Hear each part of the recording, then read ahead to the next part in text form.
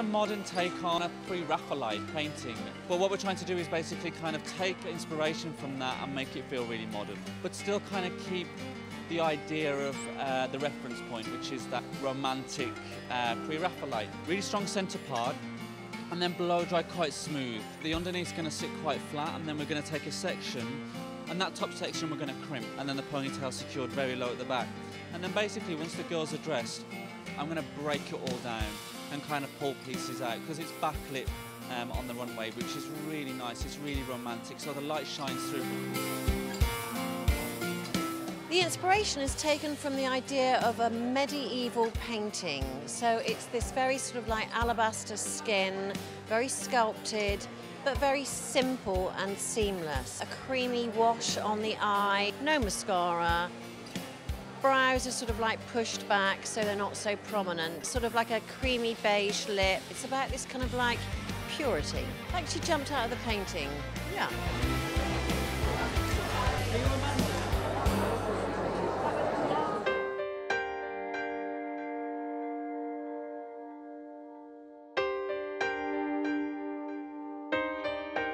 I kind of saw Mahdawi's work and I really like the way it's so freehand. Calligrams are something quite romantic, you know, they are like love letters, you know, they are poems that kind of for mates and they make something beautiful while it's a poem or a meaning.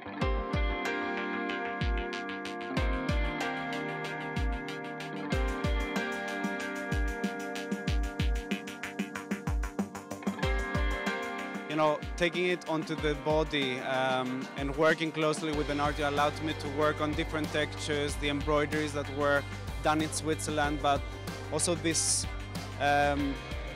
mixture of elements. And then moving around the body in such a free way of like curls and, you know, different elements.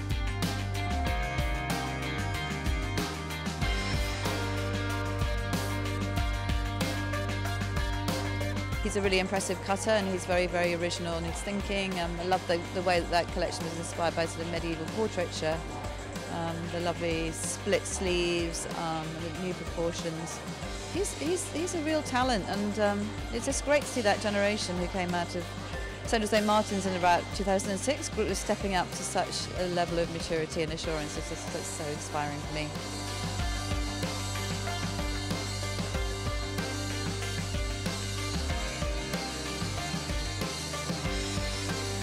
I thought it was really nice to portray it also in a more day-wear look.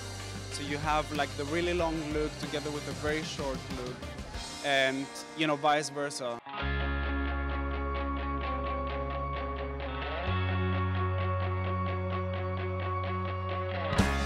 Great show, and it was actually my first Mario Schwab I'd ever been to. So that was pretty exciting for me as well. It should be a little bit dramatic, but when you go back in the showroom, you see things that you just want, you covet, you know?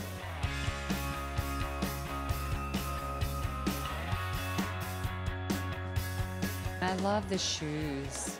I thought those shoes were great, especially the flats. Those should be good sellers.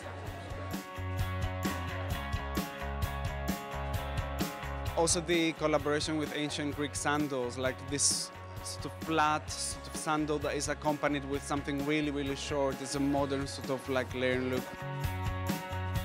Cocktail is always, you know, something I love doing. I like the occasion where a woman puts, you know, an outfit together, and you know, this in a sense is also something quite romantic and something a bit forgotten, or like putting the cape, you know, the off-shoulder look that is almost like a tailored jacket, together with the sandals, like kind of made it quite refreshing for a winter collection. It was very much about bringing all these oxbloods and all these rich dark colors, but then lighter blush colors. So it's very much about this contrast, but also about the contrast of proportions. The antique mirrors that kind of appear later in the show are all kind of romantic sort of essences, but you always associate them with a ghostly sort of woman and appearance, and I kind of like this lightness of layering.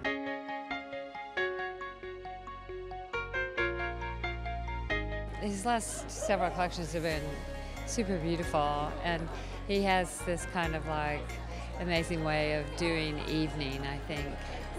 Super chic, super sort of a little bit of edgy versus proper. So that's really nice to see here.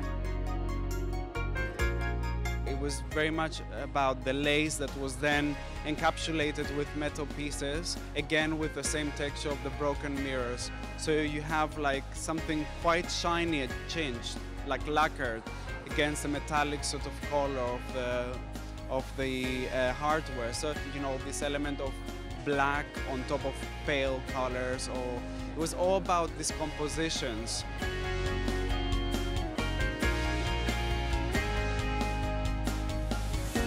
Well, we have been doing so well with the red carpet, and you know, it was probably one of the most successful parts of the business over the last year, and you know, we wanted to build up more the element of red carpet.